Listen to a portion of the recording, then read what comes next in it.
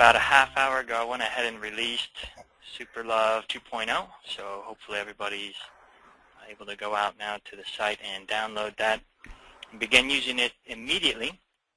Today, of course, we're going to do a basic walkthrough of all of the features available within Super LOV 2.0, which is actually for Apex 4.1.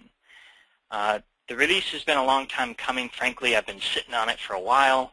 Gary was kind enough to schedule this webinar, which of course forces me to actually do something rather than sit on it.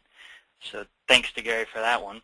Also, I'd like to thank Jason Lyle. He's my partner in crime with this plugin. He's been working on it with me since day one and is responsible for quite a bit of what you'll be seeing here today in the new release. This is just a high-level overview of what we're going to be doing today. We're going to start with the basics, taking a look at how to install the plugin and, of course, get it working on a very basic level.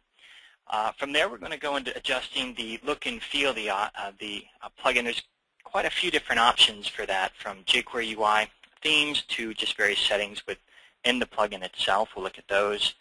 And then we'll look at other both global and instance level settings, after which we'll go into advanced features such as API methods and additional and optional performance upgrades.